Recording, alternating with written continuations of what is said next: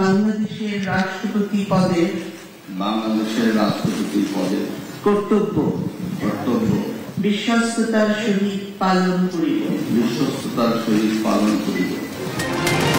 রাষ্ট্রপতি হিসেবে মোহাম্মদ শাহাবুদ্দিনের শপথ কার্যভার গ্রহণ স্বাগত জানিয়েছেন বিশিষ্টজনেরা।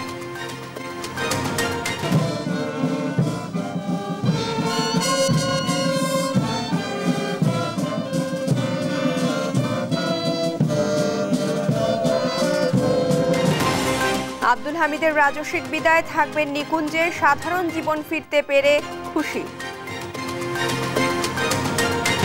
আমার বেশিরভাগ ইচ্ছা আমার হাওড় এলাকায় থাকা, এরপরে ঢাকা তো থাকতেই হবে, এবং কিশোরগঞ্জ যেহেতু আমার রাজনীতির চারণভূমি ছিল, সেখানেও আমি অনেক সময় দিই। রাষ্ট্রকে নিয়ন্ত্রণের চেষ্টায় আওয়ামী লীগ, অভিযোগ ফখরুলের। বিএনপি দেশ বিরোধী মন্তব্য কাদেরের। ক্যাসিনো ব্যবসায়ীদের ধরতে ফের মাঠে নামছে দুদক, অর্থ পাচার সহ খুঁজে বের করা হবে অবৈধ সম্পদ। এক দশকেও শেষ হয়নি রানা প্লাজা ট্র্যাজেডির বিচার, কক্সবাজারে ভেসে আসা লাশের পরিচয় শনাক্ত। এবং ঈদের ছুটি শেষে খুলল অফিস আদালত, কর্মব্যস্ততা কম, উৎসবের রেশে বিনোদন কেন্দ্রে আজও ভিড়।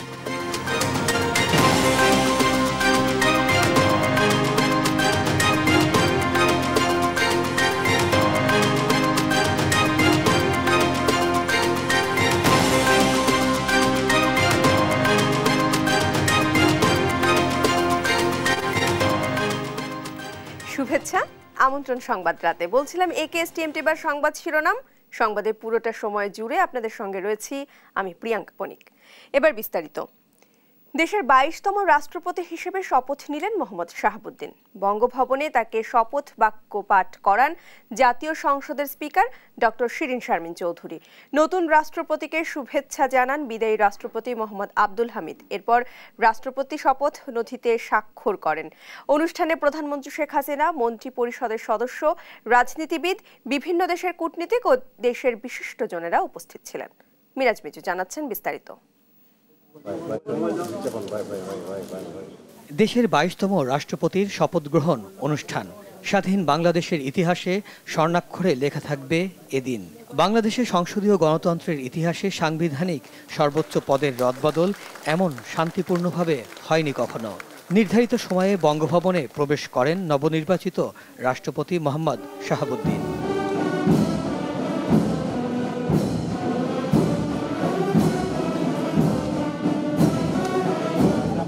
বেলা 11টার দিকে দরবার হলে নবনির্বাচিত রাষ্ট্রপতিকে শপথ বাক্য পাঠ করান জাতীয় সংসদের স্পিকার ডক্টর শিরিন শারমিন চৌধুরী।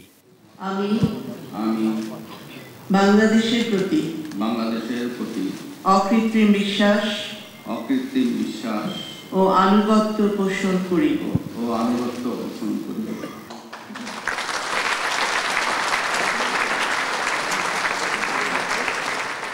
এরপর বিদায়ী রাষ্ট্রপতি মোহাম্মদ আব্দুল হামিদ নতুন রাষ্ট্রপতিকে স্বাগত জানান ও ফুল দিয়ে শুভেচ্ছা বিনিময় করেন।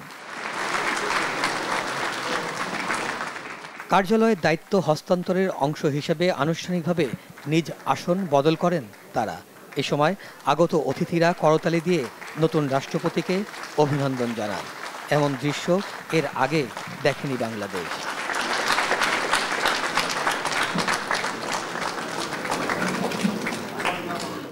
পরে শপথ নথিতে স্বাক্ষর করেন রাষ্ট্রপতি মোহাম্মদ শাহাবুদ্দিন ও স্পিকার ডক্টর শিরিন শারমিন চৌধুরী। শপথ অনুষ্ঠানে উপস্থিত ছিলেন প্রধানমন্ত্রী শেখ হাসিনা, প্রধান বিচারপতি হাসান ফয়েজ সিদ্দিকী, বঙ্গবন্ধুর কনিষ্ঠ কন্যা শেখ রেহানা, মন্ত্রী পরিষদের সদস্য, সংসদ সদস্য, রাজনৈতিক নেতা, 3 বাহিনীর প্রধান, বিশিষ্টজন, কূটনীতিক এবং সামরিক ও বেসামরিক কর্মকর্তারা। রীতি অনুযায়ী শপথ শেষে পরিবেশিত হয় জাতীয় সঙ্গীত। নতুন রাষ্ট্রপতি মোহাম্মদ শাহাবুদ্দিনের স্ত্রী ফার্স্ট লেডি রেবেকা সুলতানা, ছেলে আরশাদ আদনান সহ পরিবারের সদস্যরাও উপস্থিত ছিলেন।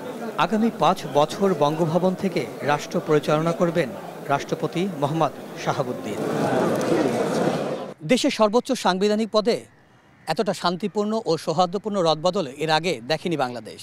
তবে নতুন রাষ্ট্রপতি হিসেবে সামনে আসছে যে নির্বাচন, সব দলের আস্থা গ্রহণ ও দেশি বিদেশি নানা সমীকরণের মতো জটিল সমীকরণগুলো তার সামনে থাকছেই। মিরাজ মিজু, দেশ টিভি, বঙ্গভবন, ঢাকা। সম্মানজনকভাবে রাষ্ট্রপতির ক্ষমতা হস্তান্তরকে দেশের সংসদীয় গণতন্ত্রের অনন্য নজির হিসেবে দেখছেন রাজনীতিবিদ ও বিশিষ্টজনেরা। নতুন রাষ্ট্রপতি মোহাম্মদ শাহাবুদ্দিনকে শুভেচ্ছা জানানোর পাশাপাশি রাষ্ট্রের সর্বোচ্চ অভিভাবক হিসেবে সুচারুভাবে দায়িত্ব পালনের প্রত্যাশাও ব্যক্ত করেছেন তারা। রাষ্ট্রপতি 10 বছর যিনি ছিলেন, তিনি এই দেশে একজন বিতর্কের ঊর্ধ্বে ব্যক্তিত্ব হিসাবে নিজেকে প্রতিষ্ঠা করে গিয়েছেন এবং যদিও তার আমলে অনেক টার্মোইল ছিল রাজনৈতিক, কিন্তু তারপরেও তিনি কোনো বিতর্কের সৃষ্টি করেননি এবং তিনি একটি ধারা অব্যাহত রেখেছিলেন, যেটা গণতান্ত্রিক ধারা অব্যাহত থাকে। আমরা আশা করি নতুন রাষ্ট্রপতি এই ধারাকে অব্যাহত রাখবে। আমরা খুবই আশাবাদী, সামনের নির্বাচন, সেখানে ইলেকশন কমিশন এবং সরকারের একটা বড় ভূমিকা আছে, কিন্তু সর্বাত্মকভাবে রাষ্ট্রের অভিভাবক হিসেবে রাষ্ট্রপতিও অবাধ, সুষ্ঠু এবং নিরপেক্ষ নির্বাচন করার ব্যাপারে সর্বাত্মক সহযোগিতা করবেন এবং দেশের সকল মানুষের অধিকার রক্ষায় সকলকে সমানভাবে দেখবেন, দলমত নির্বিশেষে। এটি আমাদের প্রত্যাশা। পিসফুল ট্রান্সফার অফ পাওয়ার, অর্থাৎ এই যে রাষ্ট্রপতির ক্ষমতা হস্তান্তর, এটা অতীতে কখনোই হয় নাই। এই প্রায় 50 বছর এই প্রথম হলো এবং এই দ্বারা ভবিষ্যতে অব্যাহত থাকুক, এটা কামনা করছি। আজকে মাননীয় মহামান্য রাষ্ট্রপতি বিদায় নিলেন, নতুন মহামান্য যে রাষ্ট্রপতি আসলেন তিনিও একজন মুক্তিযোদ্ধা। এটা আমাদের আনন্দের একটা শোভাতার সব জায়গায় বইছে। আমরা মনে করি এটা যথার্থভাবেই উনি পালন করবেন। যেহেতু এটা সাংবিধানিক ধারাবাহিকতা রক্ষা হয়েছে, এই জন্য তো সুন্দরভাবে আগে রাষ্ট্রপতি বিদায় নিলেন, বর্তমান রাষ্ট্রপতি দায়িত্ব গ্রহণ করলেন। এটাই পালাবদল হলো, সেটা হচ্ছে গণতান্ত্রিক পরিবেশের জন্য। আজকে আমরা সত্যি গর্বিত যে 1971 সালে যে মহান মুক্তিযুদ্ধের মধ্য দিয়ে যে আমরা যাত্রা শুরু করেছিলাম, 75-এ যেটা অন্ধকারে তলিয়ে গিয়েছিল, সেটা আবার আজকে আলোর মুখ দেখেছে। সব সাংবিধানিক প্রতিষ্ঠানগুলি, সব নিয়মকানুনগুলি যে মেনে চলার যে একটা প্রচণ্ড প্রচেষ্টা, অনেক ত্যাগের বিনিময়ে, তার একটি বহিঃপ্রকাশ আজকের এই সুন্দর রাষ্ট্রপতির দায়িত্ব হস্তান্তর। তিনি একজন মুক্তিযোদ্ধা এবং একদম তার জীবনের প্রথম থেকেই তিনি তার স্কুল জীবন থেকে তিনি দেশের জন্য নিবেদিত করেছেন। আর আমাদের এই দেশের যে অগ্রগতি, এতে তিনি, আমি বিশ্বাস করি তিনি অনেক বড় ভূমিকা রাখবেন। টানা 2 মেয়াদে 10 বছর রাষ্ট্রপতির দায়িত্বভার শেষে বঙ্গভবন ছাড়লেন সদ্য বিদায়ী রাষ্ট্রপতি মোহাম্মদ আব্দুল হামিদ। দেশের ইতিহাসে প্রথমবারের মতো রাজস্বিক বিদায় দেয়া হলো তাকে। বঙ্গভবনের কর্মচারীরা তার গাড়ি বহর টেনে নিয়ে যান, ছিটিয়ে দেন ফুলের পাপড়ি। বঙ্গভবন ছেড়ে আব্দুল হামিদ ওঠেন তার নিকুঞ্জের বাসভবনে। সেখানে তিনি জানান, আর রাজনীতি নয়, অবসর কাটাবেন বই লিখে, জন্মধন্য মিঠা মইনে। বঙ্গভবন থেকে আব্দুল হামিদের বিদায় পর্ব জানাচ্ছেন জয় যাদব। দেশের ইতিহাসে রাষ্ট্রপতি হিসেবে সবচেয়ে বেশি দিন বঙ্গভবনে কাটালেন সদ্য সাবেক রাষ্ট্রপতি মোহাম্মদ আব্দুল হামিদ। টানা 2 মেয়াদে 10 বছর তিনি বঙ্গভবনের বাসিন্দা ছিলেন। বিদায় বেলায় তাকে দেওয়া হয় রাজসিক সংবর্ধনা। 22তম রাষ্ট্রপতি মোহাম্মদ শাহাবুদ্দিনের শপথ গ্রহণের ঘণ্টা দেড়েক পর শুরু হয় আব্দুল হামিদের বিদায় পর্ব। প্রথমে বঙ্গভবনের ক্রেডেনশিয়াল মাঠে প্রেসিডেন্ট গার্ড রেজিমেন্টের সদস্যরা মোহাম্মদ আব্দুল হামিদকে বিদায়ী গার্ড অব অনার দেন। এ সময় লাল গালিচায় হেঁটে গার্ড পরিদর্শন করেন তিনি। এরপর সহধর্মিণী রাশিদা খানমকে নিয়ে ওঠেন ফুলে ফুলে সাজানো জিপে। বঙ্গভবনের বক ফোয়ারা থেকে সেই জিপকে রশি ধরে টেনে মূল গেটে নিয়ে যান বঙ্গভবনের সামরিক বেসামরিক কর্মকর্তা কর্মচারীরা। ধীর গতিতে যখন গাড়ি এগুচ্ছে, তখন 2 পাশ থেকে ফুলের পাপড়ি ছিটিয়ে দিচ্ছিলেন বঙ্গভবনের কর্মীরা। এ সময় হাত নেড়ে অভিবাদনের জবাব দিচ্ছিলেন আব্দুল হামিদ। খোলা জিপটি বঙ্গভবনের মূল গেইটে পৌঁছালে একটি কালো গাড়িতে ওঠেন আব্দুল হামিদ ও রাশেদা খানম।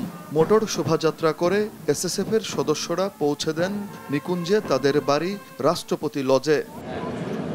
বাড়িতে প্রবেশের আগে সাংবাদিকদের সঙ্গে কথা বলেন সদ্য সাবেক রাষ্ট্রপতি। আমি আপনাদের কৃতজ্ঞতা প্রকাশ করে শেষ করতে পারবো না, কারণ আপনারা আমাকে ভালোবাসেন কারণ আমার মতো একজন সাধারণ মানুষ, যদিও আমি রাষ্ট্রপতি হয়েছি, কিন্তু আমি নিজেকে এই দেশের একজন সাধারণ মানুষ বলে মনে করি এবং আমি সারা জীবন রাজনীতি করছি, সেটা এই দেশের মানুষের কল্যাণের চিন্তা করে আমি রাজনীতি করছি এবং আমি চেষ্টা করেছি আমার ক্ষুদ্র ক্ষমতা দিয়ে যাতে এই দেশে একটা সুষ্ঠু রাজনীতি প্রবর্তন করা যায়। তিনি জানান, লেখালেখি করে কাটাবেন অবসর, বেশিরভাগ সময়ই থাকবেন জন্মস্থান হাওরে। আমার বেশিরভাগ ইচ্ছা আমার হাওর এলাকায় থাকা, এরপরে ঢাকা তো থাকতেই হবে এবং কিশোরগঞ্জ যেহেতু আমার রাজনীতির চারণভূমি ছিল, সেখানেও আমি অনেক সময় দেব। এক বর্ণাঢ্য রাজনৈতিক জীবনের সফল পরিসমাপ্তি। দেশের 52 বছরের ইতিহাসে আর কোনো রাষ্ট্রপতির জন্য সর্বোচ্চ রাষ্ট্রাচারে এমন বিদায় অনুষ্ঠান দেখেনি বঙ্গভবন। জয় যাদব, দেশ টিভি, ঢাকা।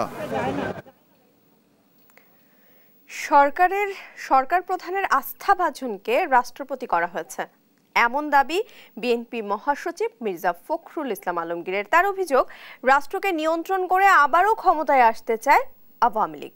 জানান, সরকারের আচরণের ওপরই নির্ভর করবে আগামীর আন্দোলন। সাইফুল রিপনের রিপোর্ট।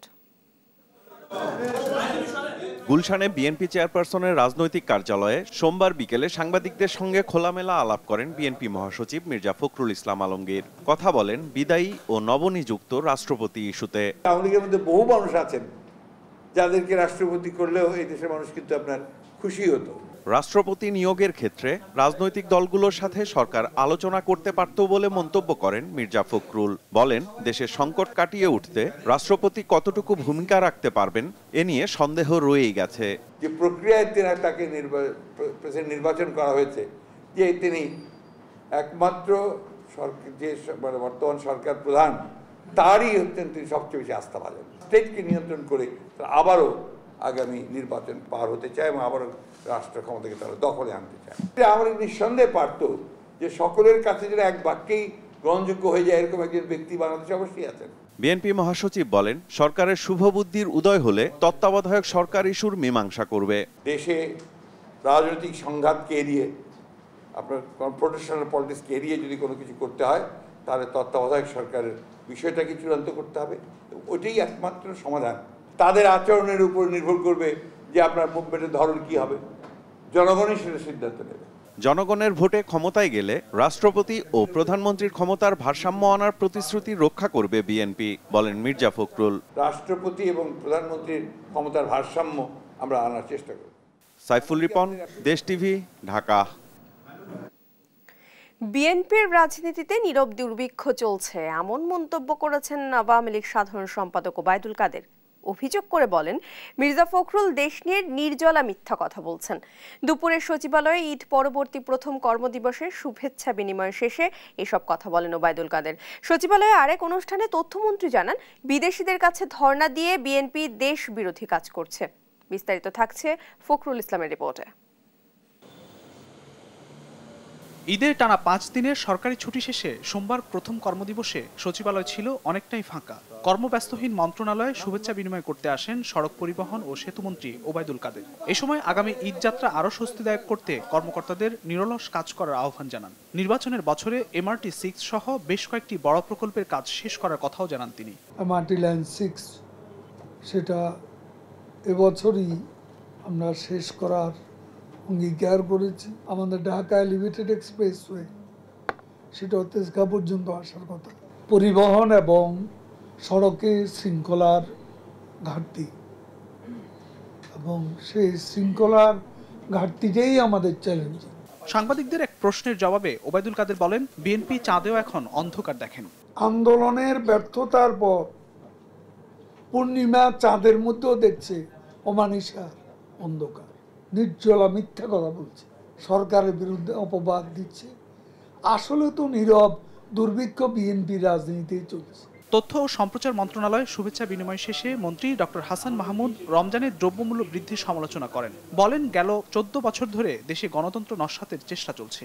নির্বাচন ভণ্ডুল করে গণতন্ত্রের চর্চাকে ব্যাহত করার, বিশেষ দলের সরকার আনার অনেক অপচেষ্টা হয়েছে, এখনো অব্যাহত আছে। এই দেশের সরকার পরিবর্তনের এখতিয়ার বিদেশি কোনো রাষ্ট্রের নাই, এবং এটি বিদেশিদের কাজও নয়। যেই রাজনৈতিক দল বা যেই রাজনৈতিক নেতারা ক্ষণে ক্ষণে আমাদের বিষয় নিয়ে বিদেশিদের সামনে ধর্ণা দেয়, বিদেশিদের হাতে পায়ে ধরে, সেটি দেশ বিরোধী কাজ।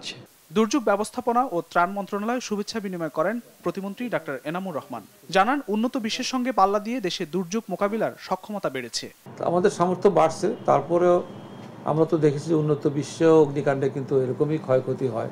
হতাশ হওয়ার কিছু নয়, আমরা উন্নত দেশের সাথে পাল্লা দিয়ে আমাদের সক্ষমতা বাড়ছে।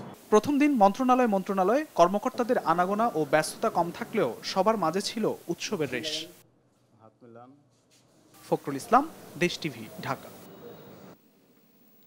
ক্যাসিনো ব্যবসায়ীদের ধরতে ঈদের পর আবারও মাঠে নামবে দুদক। বিদেশে অর্থ পাচারের তথ্য বের করার পাশাপাশি খুঁজে বের করা হবে তাদের অবৈধ সম্পদের তথ্য। এজন্য একজন মহাপরিচালকের নেতৃত্বে গঠন করা হয়েছে বিশেষ কমিটি। মহিউদ্দিন আহমেদের প্রতিবেদন। 2019 সালের সেপ্টেম্বর থেকে দেশে শুরু হয় ক্যাসিনো বিরোধী অভিযান। র্যাব পুলিশ টানা 1.5 মাস রাজধানীর 11টি ক্লাবে অভিযান চালায়। অভিযান আইন শৃঙ্খলা বাহিনী করলেও ব্যবসায়ীদের অবৈধ সম্পদের মালিক হওয়ার অপরাধের তদন্ত নামে দুদক। যুবলীগের বহিষ্কৃত নেতা ইসমাইল চৌধুরী সম্রাট, ঠিকাদার জিকে শামীম, সেলিম প্রধান, এনি রূপম সহ অর্ধশতাধিক ব্যক্তির বিরুদ্ধে মামলা করে দুদক। এছাড়া শতাধিক ব্যক্তি ক্যাসিনোর মাধ্যমে বিপুল সম্পদের মালিক হয়েছেন এমন একটি তালিকা করে বাংলাদেশ ব্যাংকে তাদের তথ্য চায় দুদক। এর মধ্যে 2020 সালে দেশে করোনা হানা দিলে স্থবির হয়ে যায় ক্যাসিনো ব্যবসায়ীদের অবৈধ সম্পদের তদন্ত। বন্ধ বলা ঠিক হবে না। আজকে একটা কাজ করে আসলেন, তদন্ত প্রক্রিয়া ধরেন 2 মাস 6 মাস চলতে থাকে। যেদিন কাজ করে আসলেন পরের দিনই তো বন্ধ, প্রতিদিন তো আর কাজ করা যায় না। কাজে বন্ধ আছে এই মন্তব্যের সাথে আমি একমত পোষণ করি না। তবে এই কাজ চলছে এবং আমরা আশা করি যে এই অনুসন্ধান প্রক্রিয়া শেষ হলে এ ব্যাপারে যারা জড়িত ছিল তাদের বিষয়ে আইনানুগ ব্যবস্থা নিতে যা করা দরকার আমরা সেটা করব। যারা ক্যাসিনো ব্যবসার মাধ্যমে অবৈধ সম্পদের মালিক হয়েছেন তাদের ধরতে আবারও মাঠে নামছে দুদক। সম্প্রতি দুদক মহাপরিচালক সৈয়দ ইকবাল হোসেনের নেতৃত্বে 5 সদস্যের একটি টিম গঠন করা হয়েছে। টিমের সদস্যরা এর মধ্যে কাজ শুরু করেছে। ক্যাসিনো এটা অনেকটা একটু পুরনো কেস হয়ে গেছে, এটা আপনারা বলছেন। সেই কারণে এটাকে আরো গতিশীল করা এবং দ্রুত অনুসন্ধান কার্য সম্পন্ন করার জন্য একজন মহাপরিচালকের নেতৃত্বে উচ্চ পর্যায়ের একটি দায়িত্ব দেওয়া হয়েছে। এই কমিটি অতি দ্রুত তাদের দায়িত্ব সম্পাদন করবে বলে আমরা আশা করছি। দুদক কমিশনার জানান, দুর্নীতির পুরনো আর নতুন অভিযোগ বলে কিছুই নেই। সুনির্দিষ্ট তথ্যের ভিত্তিতে ক্যাসিনো ব্যবসায়ীদের বিরুদ্ধে ব্যবস্থা নেবে সংস্থাটি। মহিউদ্দিন আহমেদ, দেশ টিভি, ঢাকা। সাভারের রানা প্লাজা ট্র্যাজেডির আজ 10 বছর। সকাল থেকে শ্রমিকরা রানা প্লাজার সামনে নানা কর্মসূচি পালন করেন। 2013 সালে আজকের দিনে সাভার বাজার বাস স্ট্যান্ডের রানা প্লাজা নামের বহুতল ভবন ধসে পড়ে। এতে প্রায় 1000-এর বেশি শ্রমিক নিহত হন। এদিন স্মরণ করে নিহত শ্রমিকদের স্বজন ও আহত শ্রমিকরা রানা প্লাজার সামনের অস্থায়ী শহীদ বেদিতে ফুল দিয়ে শ্রদ্ধা নিবেদন করেন। পরে তারা মানববন্ধন ও বিক্ষোভ মিছিল করেন। এ সময় দোষীদের ফাঁসি এবং সরকার ও বিজিএমইএ এর কাছে যথাযথ ক্ষতিপূরণের দাবি জানান।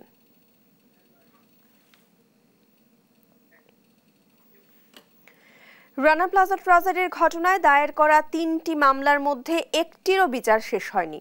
রাষ্ট্রপক্ষের আইনজীবীরা নানান প্রতিবন্ধকতার কথা জানিয়ে আশ্বাস দেন দ্রুত বিচার কাজ শেষ করার। আর আহত শ্রমিকরা তাদের অসহায়ত্বের বর্ণনা দিয়ে বিচার শেষ করে দোষীদের শাস্তির দাবি জানান। শামীমা আক্তারের রিপোর্ট। কেবল পোশাক শিল্পের কারখানার ইতিহাসেই নয়, দেশের সবচাইতে ভয়াবহ দুর্ঘটনার তারিখ 2013 সালের 24 এপ্রিল। সাভারের রানা প্লাজা ধসে সেই দিন 5টি পোশাক কারখানায় 1136 জন শ্রমিকের প্রাণ হারান।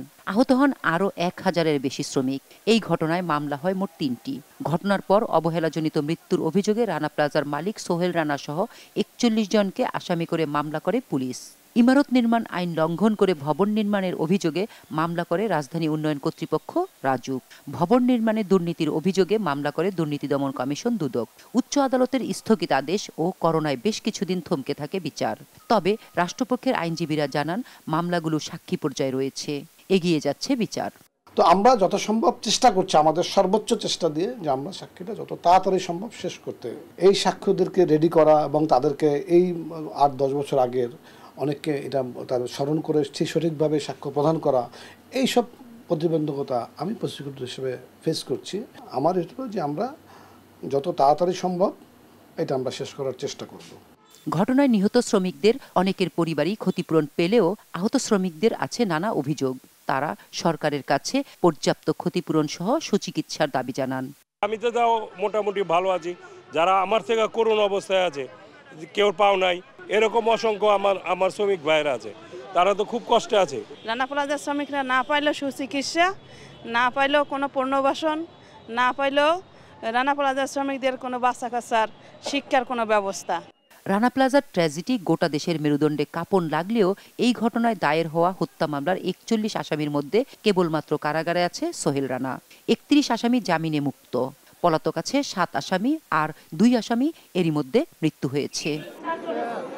শামিমা আক্তার, দেশ টিভি, ঢাকা। কক্সবাজারের নাজিরারটেক সমুদ্র উপকূলে ট্রলার থেকে উদ্ধার হওয়া 10 মরদেহের পরিচয় পাওয়া গেছে। পেশায় 10 জনই জেলে। তারা সবাই মহেশখালী ও চকরিয়ার বাসিন্দা। নিহতদের সবাই 7 এপ্রিল মাছ ধরার ট্রলার নিয়ে সাগরে নেমেছিলেন। সেখানে জেলেদের বরফ রাখার কক্ষে আটকে রেখে ট্রলারটি ডুবিয়ে দেয়া হয় বলে সন্দেহ করছে পুলিশ। কক্সবাজার থেকে সৌরভ দেবের প্রতিবেদন।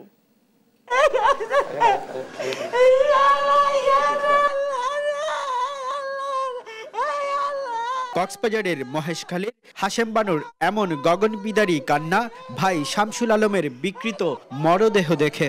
গেল 7 এপ্রিল নিজের বোট নিয়ে মাছ ধরতে গিয়ে ফিরে আসেন প্রায় 17 দিন পর প্রাণহীন বিকৃত মরদেহ হয়ে। রোববার দুপুরে কক্সবাজার বঙ্গোপসাগরের নাজিরারটেক পয়েন্টে উদ্ধার হওয়া মরদেহের একজন হাশেম বানুর ভাই শামসুল। তাকে শনাক্ত করেন পরনের কাপড় দেখে। আমার ভাইয়ের ফিনদানে কালো ফ্যান আছে আর একটা গেঞ্জি আছে। আমি ওই গেঞ্জি আর ফ্যান দেখে আমার ভাইয়ের বাঁধন দেখে আর এই যে পাশের সাইড এই যে মাংস চলে গেছে এটা দেখে আমার ভাইকে আমি চিনছি। নিহত 10 জনের মধ্যে 6 জনেরই বাড়ি মহেশখালী উপজেলার শাপলাপুর মিঠাছড়ি এলাকায়। হঠাৎ করে সাগরে মাছ ধরতে যাওয়ার বিষয় বুঝে উঠতে পারছে না স্বজনরা। সঠিক ইয়ান তে জানিবে আরা দূরে না জানি কিন্তু জালা যাইতো আর জামার গা মাঝে হালাগঞ্জি গুলগলাওয়ালা হালাগঞ্জি আছে এই বেয়েছেননি। পুলিশ বলছে 10 জনের পরিচয় পাওয়া গেলেও 4 জনের মরদেহ শনাক্ত করেছেন স্বজনরা। বাকিগুলো ডিএনএ টেস্টের মাধ্যমে শনাক্ত করে স্বজনদের কাছে হস্তান্তর করা হবে। লাশগুলো ডিকম্পোস্ট হয়ে গেছে, তো বাকিগুলো এখন পর্যন্ত শনাক্ত করতে পারে নাই। আমরা চেষ্টা করতেছি সেগুলো শনাক্ত করার জন্য। গভীর সমুদ্রে এই ধরনের ঘটনায় অপরাধীদের চিহ্নিত করার তৎপরতার কথা জানান পুলিশের এই কর্মকর্তা। ঢাকা থেকে সিআইডি পিবিআই এর স্পেশাল টিম এসেছে, তারাও কাজ করতেছে। আমরা এই ঘটনার সাথে যারা জড়িত আছে তাদেরকে চিহ্নিত করার জন্য চেষ্টা করে যাচ্ছি। মরদেহগুলো প্রায় 95% গলে গেছে। রোববার এগুলো উদ্ধার করে কক্সবাজার সদর হাসপাতালের মর্গে পাঠানো হয়। সৌরভ দেব, দেশ টিভি, কক্সবাজার।